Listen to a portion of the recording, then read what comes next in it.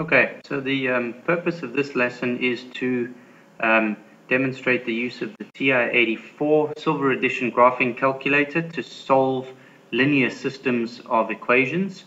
And so we've already had our brief introduction, and what we're going to do now is we are going to have a look at the second page with our examples.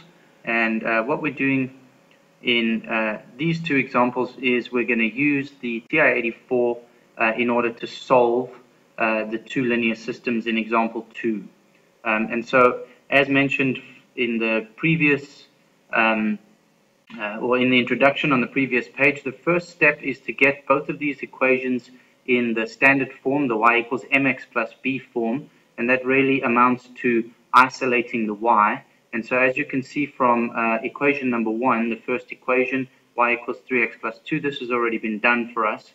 And so what we need to do is begin our work with the second equation by isolating y in order to be able to graph. And so what we'll do is we'll do that quickly. So we have 2y is equal to 11 minus x. We move the x to the right-hand side. And therefore, if we divide through by 2, we have y equal to 11 minus x, and that is all on top of 2. And of course, we could write this, if we wish, instead as 5.5 minus 0.5 or 1/2 x. Either way, it doesn't really make any difference whatsoever. So what we're going to do now is go to the graphing calculator. And so when using the TI-84, the menu we're interested in is the y equals menu. This is our function menu, and we're going to begin by entering our two equations. And so our first equation is y equals 3x plus 2, and we'll hit enter, and it pastes it down to the second. And what we're going to do, you can also see on the bottom, the screen view here, this is not the view you will have, of course, but this has graphed our function. Our second function, y is equal to 5.5x minus 0.5, 5.5 minus 0.5x. Of course, the alternative is to enter it with parentheses, 11 minus x, and that would be divided by 2. It is important that we use parentheses when dividing, because we want both of the terms to be divided. Okay, now we're going to hit graph, and there's our first equation, our second equation, and what we're interested in is our point of intersection, where the two graphs cut each other. And on the TI-84, in order to find that, what we do is we're interested in the calculate menu. You see above the trace button, we have the word calc, and a couple of different ways of getting there. What we're going to use is anything in the blue menu, you use the blue button, the second function, and then we push the trace. That actually takes us to the calculate.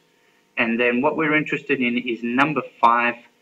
We're going to calculate the intersection. And so in order to calculate the intersection, we're going to either toggle down using your cursor keys to number 5, or of course we could have pushed the number 5, and we'll hit enter. Now, of course, you can graph multiple functions on one set of axes, in fact up to 10, and so this is the purpose. Now the calculator needs to know which curve, so it's not a curve but they're named curves. You'll see in the top left corner y1, so that's one of our functions. So we hit enter, and in this case it automatically moves to the second function because there are only two functions graphed in this case. And so we'll hit enter again, and now what the calculator is asking for is a guess. We don't really need to guess. Essentially, this function is because there may be graphs with more than one point of intersection, and so what the calculator requires is that you type in a value near the intersection point so that it can get a correct answer. In this case, that's not necessary because linear functions can only possibly have one intersection point. And so we'll just go ahead and hit enter as our guess. There's no need to type in a value. And what we have here is our solution now. The intersection at x equals 1 and y equals 5. And so if we come back over here to our graph, we have our solution x equal to 1, y equal to 5. And in terms of showing working, we've shown the working for the rearranging of the equation, but what we would also need to do would be to sketch a graph of what the calculator has done for us. And so this is going to be our point of intersection, the point 1,5, and we can just go ahead and sketch, in this case, our lines of intersection. And so again, a rough sketch is perfectly acceptable in this case, preferably, however, using a straight edge. And so here we have our two lines. This, of course, is our second function, y equal to 11 minus x over 2, and in blue we had our y equal to 3x plus 2, and our solution x equals 1, y is equal to 5. Okay, now we're going to move on to the second example. Same procedure, exactly the same procedure. You'll notice the difference, however, is that this time the axes do not have a scale on them, and there's a specific reason for this. So what I'll do is I'll just go back to the TI, and we're going to go in and I'm going to clear out those functions because I don't want any confusion between the previous question and this one. Okay, so if I come back in here, step 1 as before, I'm going to rearrange both of those equations. So first I'm going to move the 3x term to the right hand side, becomes minus 3x minus 4, and the second term, a little bit of additional work, so I'll start by moving the x term to the right hand side by subtracting. We don't have a constant there, so we don't have to worry about that. And then as a second step in this equation, I'm going to multiply through by 2, and the purpose of that is to get y by itself. In all cases, we isolate y. And so in this case, I'll have y equals, and I must multiply the right-hand side as well. And so what I'm going to end up with is y equal to minus 4x. So now we have our two functions, and what we'll do is go ahead and graph those to find our point of intersection. So back to our calculator. Once again, we're in the y equals menu, and we're going to type in our function. So very important on the TI, if we need negative 3x, it's not being subtracted from anything, we don't use the subtract button or we're going to get a syntax error. In this case, what we're going to do is use minus 3x, and we are then subtracting 4.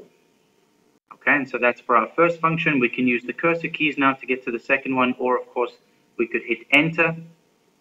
Similarly, for minus 4x, we cannot use the subtract, and I'll show you very quickly. If we use the subtract and hit enter, we are going to get, as you see on the right-hand side, what is known as a syntax error, which is a typing error, okay, or an error in the notation. So what we need is to type in the negative 4x. We'll hit enter, and then we're going to move over to our graph. And again, what you see here is that the graphs are heading towards each other, but on this particular window, we cannot see the point of intersection. And so if I calculate, I'm going to select number 5, the point of intersection, first curve, second curve, and I'm going to hit my guess. The calculator is going to find my point of intersection for me, but the point of intersection is not going to be represented on the graph, because as you can see, it is intersecting at y equals minus 16. And so this is an important lesson about what is known as the window. And so I'm going to come over here to the window button and select window. And what you'll see is that the window is the settings for the axes, the x-axis and the y-axis.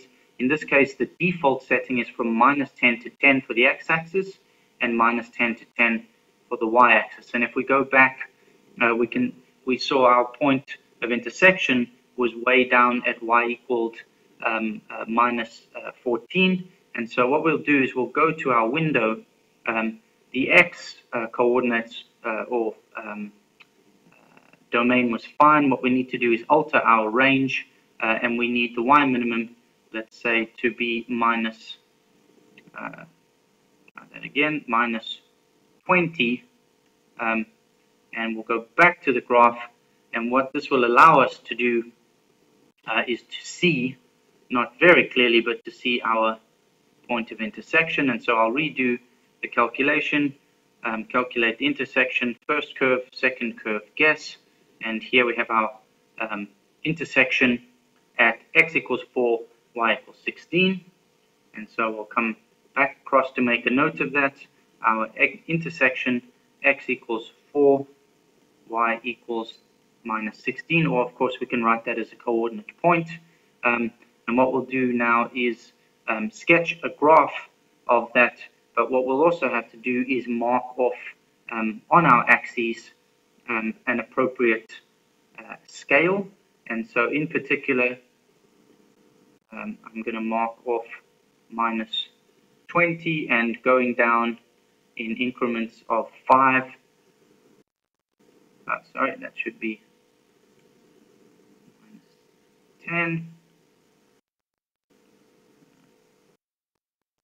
10, minus 5, and we had our intersection point at minus 16 and at x equals to 4. In this case, we do not need to alter the x scale. So 1, 2, 3, 4, I'll mark off that as 5, and we'll leave the x scale as is, and our intersection point is going to be at 4 minus 16, which will be approximately that point. We should label that point on the graph, and that is the point 4 minus 16, and then we should be sketching our graphs fairly accurately. Let's see if we can get the line function to work here. Okay, and so our first line would be our y is equal to minus 2x line, which passes through the origin, and our second line is going to also obviously pass through that point at a slightly different slope, and that had minus 3x minus 4, and so it's going to pass through the y-axis at minus 4, and that will give us a reasonably accurate representation. Of course, you could plot the key points on your graph and then join them with a straight edge. Okay, and so that concludes the demonstration on how to use the TI-84 to sketch graphs and solve systems of linear equations.